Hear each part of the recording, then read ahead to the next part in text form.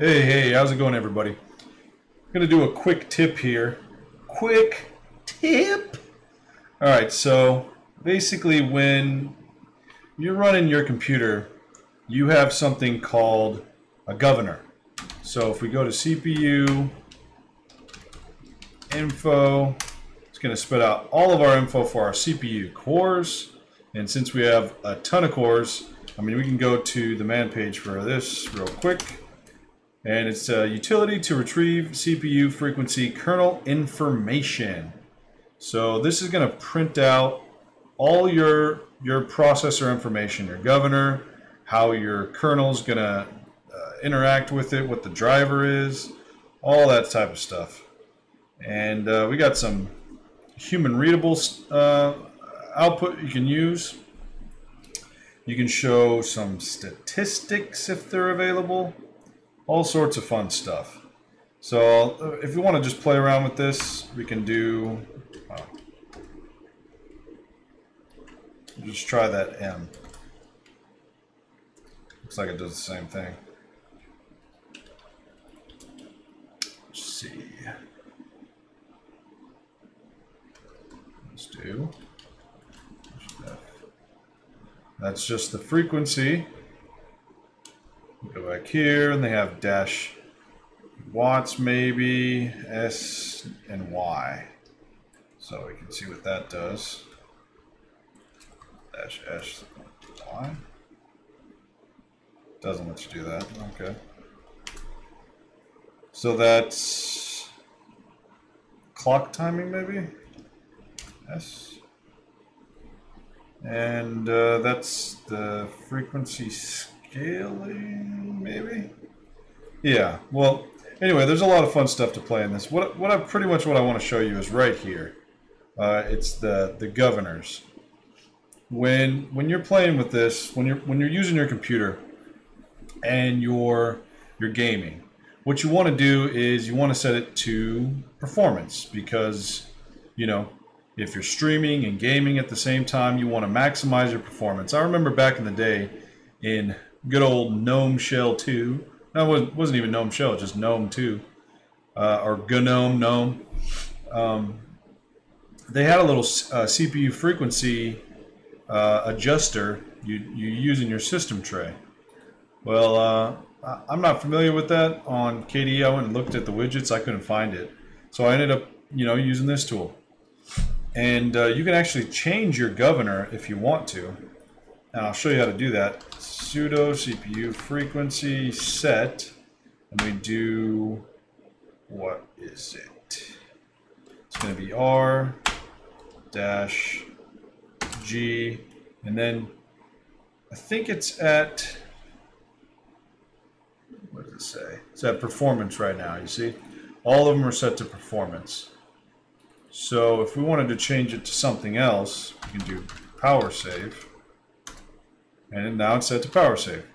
So if we do CPU frequency information, still saying performance. Well, that's not what it's supposed to say.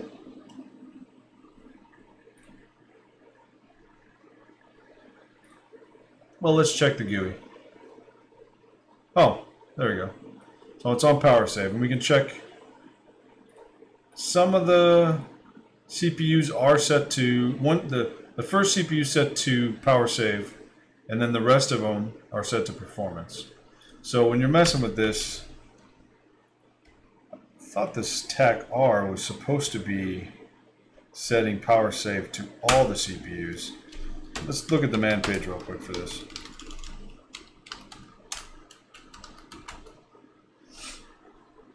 List the CPU, maximum CPU frequency governor, frequency related. Well, related is supposed to do all the other hardware, but it doesn't look like it did it.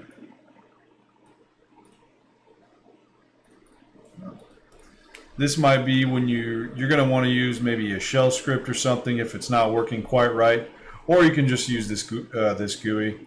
Because this GUI does have the option to just set all CPUs to, performance, or set all CPUs to power save. And just like that, you can go in here, get the CPU information, and they're all set to power save. So I'm guessing, you know, the related tag is not working quite right. Or maybe you can put it over here. See if that did it. Well, actually, let's put it to performance. What was that? One says performance, the other one says power save. Yeah. So it's not. It doesn't look like that's working quite right for every single CPU. So I mean, there's little tricks to repeat this command in a bash shell script or something like that if you wanted to use just a shell script. Maybe it's going to work with your CPU, I don't know, but that doesn't work with mine. Try that, set it to performance that way. Nope, still have power save. Yeah, so I don't know. I'm just going to use this because, yeah, it's not a hassle for me. It's a nice little utility. And to install that, you saw the packages. They have, I'll just do app search, CPU utils. And right here, we have the CPU frequency utils. So those are some of the utilities that I was just using. And I think they have a GUI as well. If you want to search for CPU Power GUI. I think that's the package name, so we can do search app search. So yeah, there you go. So that's the GUI that I'm using. These are the utilities if you want to do it from the command line or something.